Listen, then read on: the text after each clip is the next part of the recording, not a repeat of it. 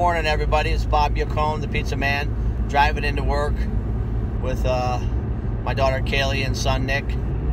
And I got an email this morning, kind of funny. I thought I'd share it with you. And it says, "Dear Pizzaman, this is Victor from Buffalo, New York. I visited you and saw you at the Buffalo Chicken Wing Festival, and I've been following some of your videos on YouTube and things. And but one of the things is, I know you're from New York, and how do you deal with people in New Mexico, being a New Yorker, and what's some of the biggest problems you're having to adjust with out here?" So I says, okay, I can answer that. I said, one of the biggest problems I have out here is these jagoffs from Texas and California who drive in this left-hand lane. These guys, you can be on their tail, an inch from their tail, with the high beams, the horn, the whole 9 yards, and these guys will never move out of the left-hand lane.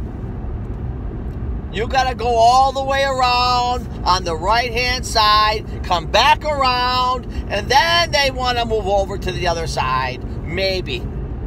It's the most frustrating goddamn thing I've ever encountered, and the biggest problem is Interstate 10. Albuquerque, it seems to be better, Interstate 25. But Interstate 10 is a magnet for ding-dongs who want to stay in this left-hand lane forever at 75 when you should be doing 90 or 85. It's unbearable. It makes you want to move out of the state.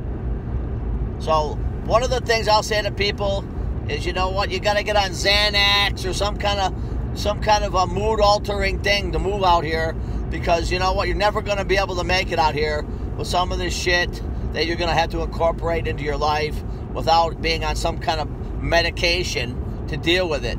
Because, you know, I've already had my patients tested, as many of you know, because the police out here too, whatever. Anyway, guys, keep the letters coming. Thank you very much, and I'll talk to you soon. Bye.